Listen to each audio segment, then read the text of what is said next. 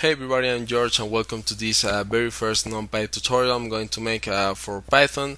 In this tutorial we're going to talk about what exactly NumPy is, an introduction, and we're going to do some basic example to understand the mechanics of NumPy.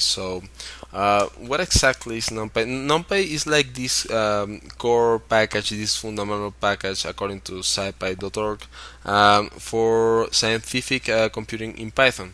And basically, what NumPy allows you to do is that you can handle multi-dimensional arrays and complex arrays, so you can handle some data, and you can later use that data, so you can plot functions, or you can do some statistical analysis, or whatever you would like to do with this data. But basically, what it allows you to do is that it allows you to contain this data inside an array object with more advanced functions.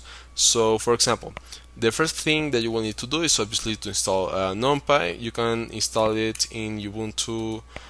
Just type in sudo apt-get install and type in Python NumPy, just like that. So that's for you to know. However, we're going to be working on the Python console, so I'm just going to type in Python, and I'm entering the console right now. Now, the first thing that you're going to do inside the Python console is obviously to import NumPy. So you can import it just like that. From NumPy, import everything, so you can have access to all the functions that NumPy will provide you. And we're going to create a basic array so we can see how NumPy works. Now, we're going to create a variable called data, and this variable is going to be equals to a range, which is a NumPy function that allows you to create a simple array. For example, an array that will have 10 elements. So I will create a simple array that will goes from I typed in date, that was wrong. Okay, that will go from 0 to 9, because these are the first 10 elements starting from 0. So that's what a range basically does. And what you have over here is not a normal array from Python. This is a NumPy array, and it is called nd array. So if we type in type and then we type in data, you will see that the type of this object is numpy.ndArray object, and this is the one that will have more functions, so you can handle this array, you can slice it, reshape it. So that's basically what we're going to do right now.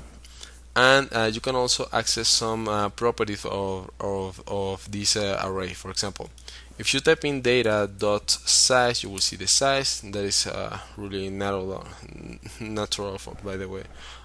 If you type in data for example, and dimensions, you will say 1, because we have only one dimension in this matrix.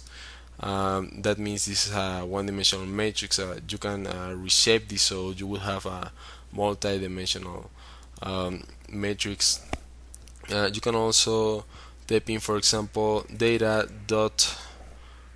type, that's dtype for short, and it will tell you the type of data that you're holding inside this array, which is basically integers of 64 bits. That's what you can see over here. These are not floating numbers, these are just basic integers, but we also can have doubles and all that kind of stuff, floats, and well, that kind of data. And you can also see the shape of this array. For example, if you type in data.shape, the shape will be really simple. What this means is that you have 10 elements inside one row, for saying, or so. That's what you have over here, but you can reshape this, so you will have more like a matrix. And what you can do with that, you can for example, type in data.reshape and go ahead and type in 5,2, and you will get this matrix over here, which is a difference. You can see that now we have 5 rows and 2 columns. If you would like to see that as a matrix, and you can store that in another variable. So I'm going to type in matrix equals data.reshape 5, 2. And if you see the matrix, that's my array now. It's exactly the same data. You can see that the size is the same, but you will see, for example, that the number of dimensions, for example, you will now have 2 dimensions. This is like the columns and or the number of elements for each row.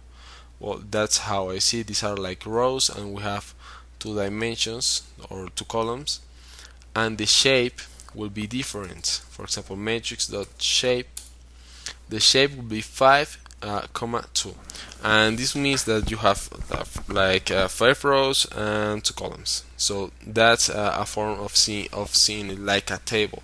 And why do you need to have to? Well, you need to have this way because you can then handle this data for plotting more data, or you can use it for making some statistical calculations, or for whatever purpose you have within the scientific computing that you're going to do. Well, this data will be handled a lot easier which these functions that NumPy allows you to do.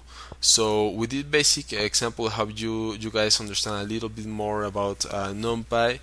Now almost everything that you're going to do is handle these arrays, and you're going to manipulate the arrays, you're going to transform them, you can access them, and you can manipulate the data inside them, and having them in these ways with different shapes and dimensions and all of that, you will access them a lot easier. So that's the purpose of NumPy, to make your life easier so you can handle your data and you can do the stuff that you will need to do in your scientific field, for example. So I hope you guys like this tutorial, this basic introduction. If you did, please don't forget to click on the like button or to leave a comment. I would really appreciate that. And you can also subscribe to my channel if you would like more videos of this kind. So that was it, and thank you very much. See you later.